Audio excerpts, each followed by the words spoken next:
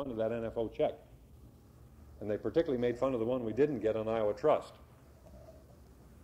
But today at home, that PCA manager is one of the biggest supporters for NFO's grain program. Because he watches people in the program paying off their notes ahead, and bankers kind of love that. Okay, now we're moving into, and we will ask you all to stop into the VIP room here during convention. The volume incentive program is exactly what it says it is.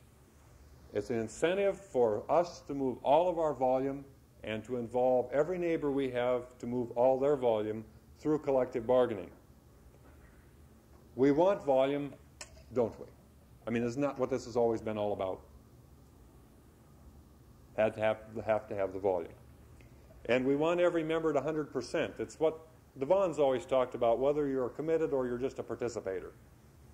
You had breakfast this morning, if you had ham and eggs, the chicken participated in your breakfast, but the hog was committed, right? Okay, are we either going to commit ourselves or are we going to be just participators? And there's nothing more detrimental for the non-member to talk to you and you say, yeah, I'm a member of the National Farmers, but I don't ship with them. And when some of the counties started terminating the non-shipping members, asking them to terminate, the people that were most impressed were the non-members. They said, you know, you're finally getting serious. You're finally getting serious. So 100%, we want ourselves at 100%, but we also knew, very practically speaking, that the marketing expense was often standing in way of a person participating at 100%. So the volume incentive program is designed so that your bargaining charges per bushel decrease with the more volume you individually ship. And there's a savings at every level, whether you're a 5,000 bushel marketer or a 500,000 bushel marketer. Plus, we've added some service features under the VIP program. And we all like to be VIPs, so I know you've seen some of the VIP buttons around. I would hope that if you're a grain grower, by the time you leave this convention, you're wearing one of those VIP buttons and have committed yourself to the volume incentive program. The reduced fees under VIP program will enhance everyone's position in our bargaining pattern and in our marketing approach. So the VIP program, keep in mind it's room 106, and we've got the states marked by tables of where you go to sign up and get explanation of the program, get the details of the VIP program. The VIP program will allow you to continue to support the grain department even when you may not want to be moving grain. Now, growers do not move grain for two reasons. One is that the market's too low. It's below the danger level. In other words, if the market's so low that if you move the grain, you and the banker are both in trouble.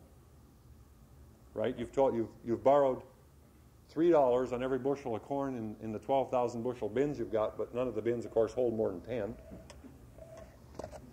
So you fudged on that one. He lent you $3 a bushel, and the market isn't worth that. So if you move the grain, you're really in trouble.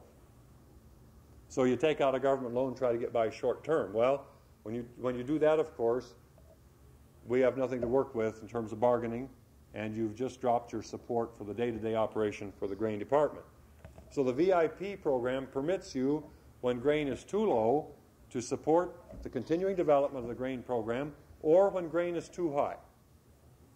And let's be honest about it, until we have enough growers committed for bargainers' discretion, when grain gets too high, you won't move grain either. And that's human nature. The biggest excuse is you got to pay too much income tax. Once you stabilize at cost of production plus a reasonable profit, you no longer worry about taxes. I have never read once in my life about the Rockefellers worrying about taxes or the Hunts worrying about taxes. They got profits every year. They know how to handle it. So the VIP, all the questions about the VIP program will be answered individually for you next door. And at this point, I'll conclude this workshop and ask if you have any questions in general. If it's a particular contract question, of course, we can't answer that here, although at the information booth out there, they might be able to help you. Any general questions that you have about your area or about any part of the program that we might answer for you today? If not, you all look like you need coffee as bad as I do.